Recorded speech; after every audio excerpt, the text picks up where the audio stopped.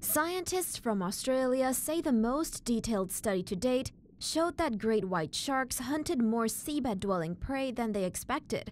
This paper is published in Frontiers in Marine Science. Researchers from the University of Sydney studied the stomach content of 50 juvenile great white sharks caught by the New South Wales Shark Mesh program, according to a news release from the university. Scientists found midwater fish like salmon made up 32% of the shark's diet. Bottom-dwelling fish such as stargazers made 17%, reef fish like eastern blue gropers 5%, and batoid fish like rays made 15%. Sharks also eat cephalopods, and they usually begin feeding on marine mammals and other sharks after growing larger in size.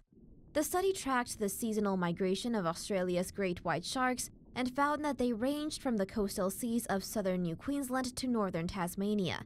Sharks range further as they mature.